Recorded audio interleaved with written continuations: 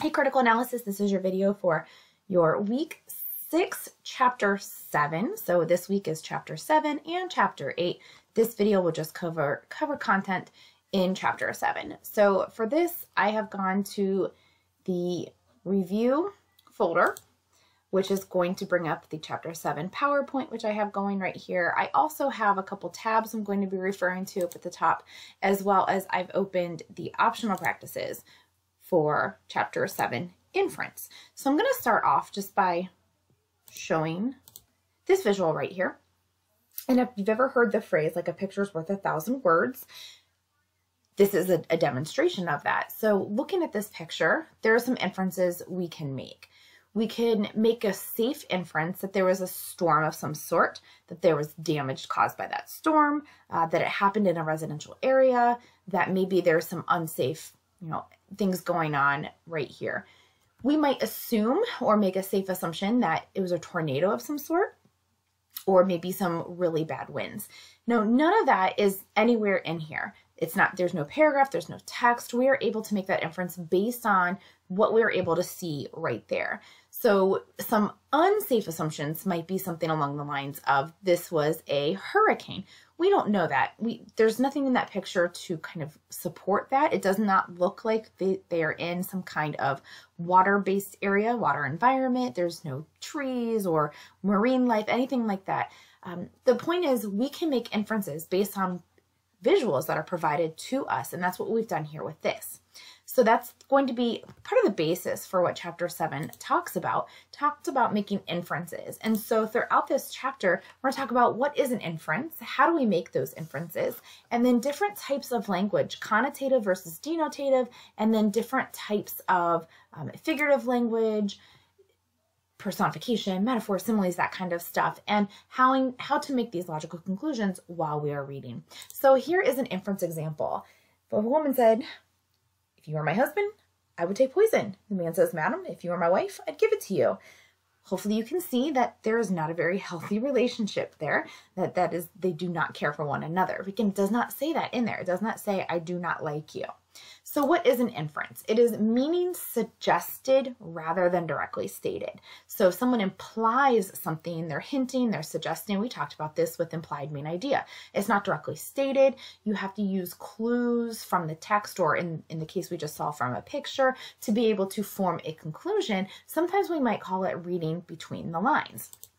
So readers use this, author's clues, author's hints, author's suggestions, to be able to piece together either what might be the main idea, it might be some kind of suggestion that the author has tried to give.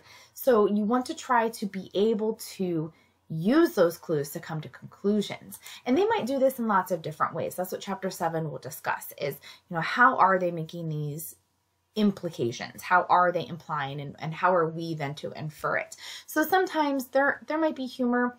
So an author might use cartoons or jokes to read the lines between the lines. This is where, if you've ever had like political cartoons, if you've ever looked at those, or editorial cartoons, there are literally millions of these online. I just literally typed in political cartoons. This is one of my favorites. This was written or drawn, I guess, during 2020.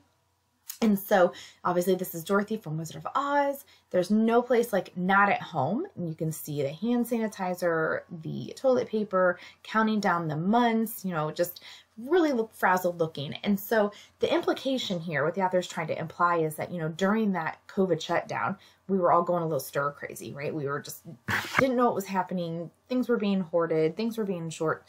We just could not kind of get through that. So this is what this author was implying without very many words at all. This author did not have to say the shutdown drove many of us stir crazy or cabin fever or anything like that. But these images allow us to pick up on that with a little bit of humor.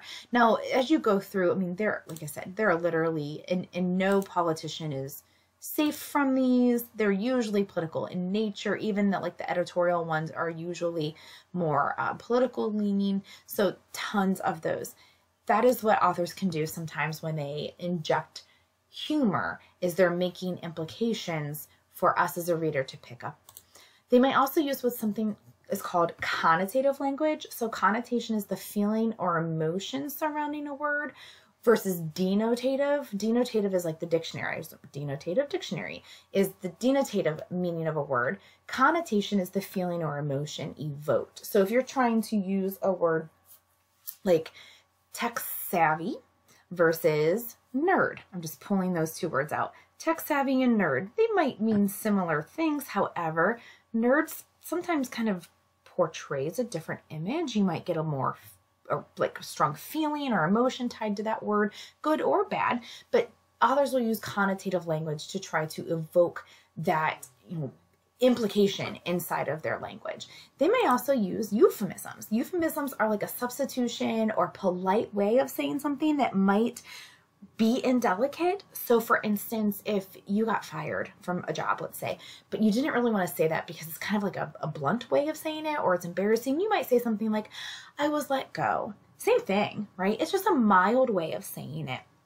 So a euphemism is a substitution or a calmer way of saying something that might be embarrassing or harsh or offensive. Authors might use this along with politically correct information. So politically correct is whenever you are trying to be sensitive to a certain group of people. And obviously this is usually wanting to be avoided. You don't want to offend people. So politically correct language, authors may also use this. Figurative language, this is where figurative language comes into play. It's just a different way of saying regular words. And a lot of these you probably learned about in middle school, high school. So this is just going to maybe be a refresher. And this is going to kind of add a little bit of they call it like color, a little bit of wit or attitude, or just kind of freshen up the language so it's not so boring. They're going to use figurative language. All of this can help us make inferences to try to understand more what the author is saying. So an author might use idioms. These are expressions that don't make a lot of sense. If you are not a native English speaker, these expressions would really not make sense to you, such as, they have cold feet. Okay, well, that does not literally mean their feet are cold. That's something that someone says like right before someone gets married. They're cold feet. They're nervous, right? Raining cats and dogs. That literally does not mean outside that cats and dogs are coming down. It just means a very heavy rainfall. So that's an idiom. It's expressive language that doesn't literally make sense, but it has a new meaning because of that. You also have similes and metaphors. Similes comparing two things using like or as. She was as fun as a disco party. I don't know. Something like that, using like or as, where metaphor is more of a direct comparison. She is the sun, so comparing things without using like or as. So again, you've probably already been familiarized with figurative language over the years, but this is another way authors can inject that into their writing. Then you have hyperbole, which is like an exaggeration, being more than it really is. Let's say that you paid $20 for something, I don't know. And then throughout the day, you want to get a little bit more sounding impressive. And by the end of the day, it's, yeah, I paid $2,000. That's obviously a very extreme hyperbole.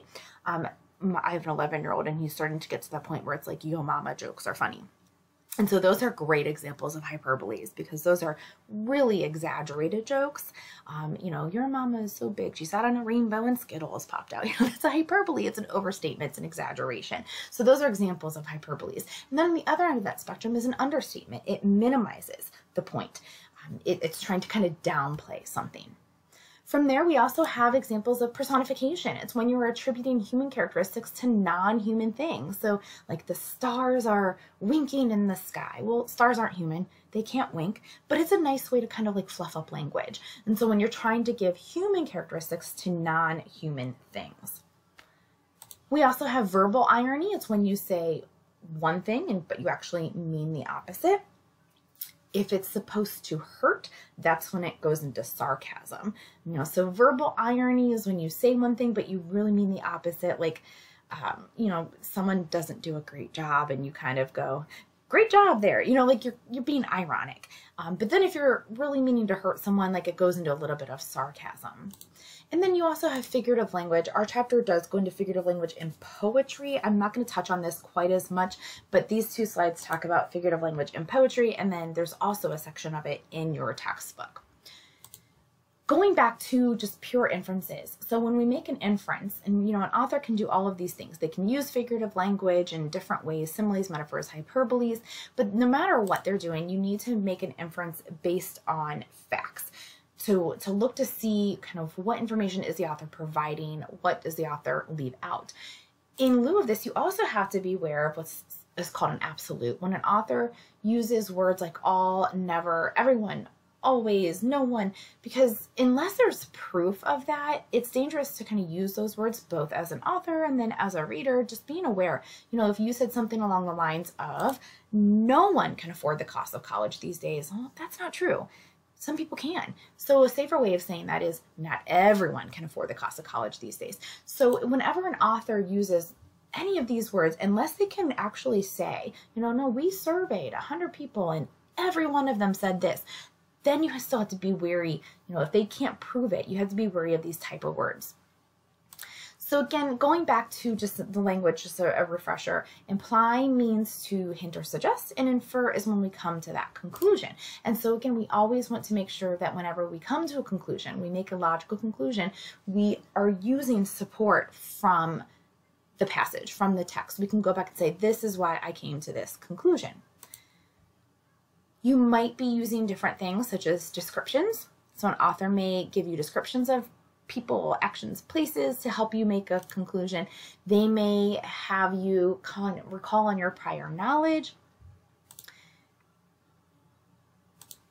You might also have to look at the author's attitudes, their actions, their choices. What are they not saying?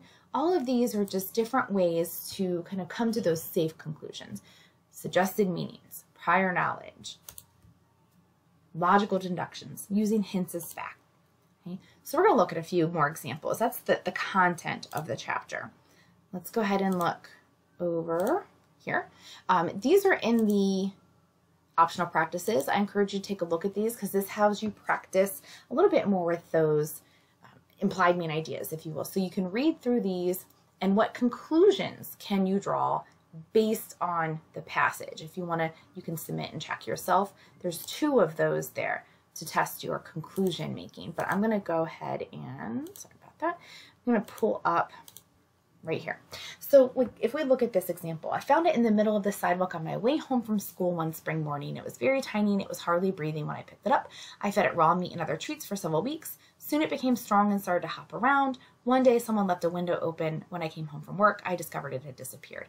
Nowhere in here does it say what it's talking about, but we might make an assumption that, okay, based on the clues, maybe they're talking about like a little frog, a little bird, something that is very small that is going to be able to hop away. You know, an illogical conclusion might be something like I had a student one time say, kangaroo. Like that's not as logical in Ohio. So what about this one? Dave had trouble removing the last spark plug from the car's engine. He wanted to check all of the plugs before he began working on the faulty carburetor. Nowhere in here does it say that Dave is a mechanic, but based on the clues, that's the assumption we can draw. That's the inference we can safely come to. Samuel felt sick to his stomach. His grade in the class was already low. Looking at his test paper, he knew he had a lot of work ahead of him before the end of the course. The safe assumption could be that he didn't do really well. He probably either failed it or got a D. He did not do well.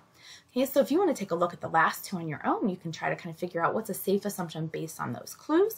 And then underneath that are some paragraphs where, again, you're coming to a conclusion.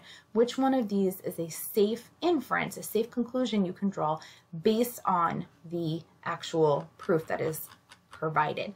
Again, that is found in the optional practices, underneath here. Okay, let's look at one more. So if I had a couple of these, if she died, I wouldn't go to her funeral. What's the inference that we can make there? They probably didn't have a good relationship. As you give a speech in front of a large audience, you realize that people are laughing behind their hands and pointing to the region below your waist. What inference can we make? Maybe your fly is down, you dropped food. An unsafe inference might be, I had someone one time say, oh, you went to school naked. Well, it doesn't say you're dreaming, so that might not be quite as a safe assumption. So just kind of look through here and see if you can come to these conclusions. Again, anytime there's optional practices like that, always feel free to send them to me via an email attachment or a Blackboard attachment, because there is no Dropbox for them, but I am always willing to give you some feedback on them. All right, so that is the content for Chapter 7. I encourage you to look through here, look through all of these slides that go over this language. On your Chapter 7 assignment video, I talk about your Chapter 7 text and skills sheet. The whole front side is essentially asking you all of these questions. It'll ask you things like, what is connotative versus denotative? What is figurative language? Give an example of personification. What is hyperbole? Give an example. So you're going to want to make sure that you review these slides, you get into your textbook, and you look at the actual chapter inside your textbook, because chapter 7 will give you some very specific examples of all of these types. There's actual additional practices you are welcome to look at and go through, as well as it relates to all of these concepts. So I encourage you to take a look at those. Email with questions, send me your answers to your optional practices, whatever is going to help you. So again, here we go. Chapter 7, you have all of these, what is an inference? You have all of this information on connotative language, extra additional practices. So as always, reach out if you need anything, and I'll see you for your chapter 8 lecture.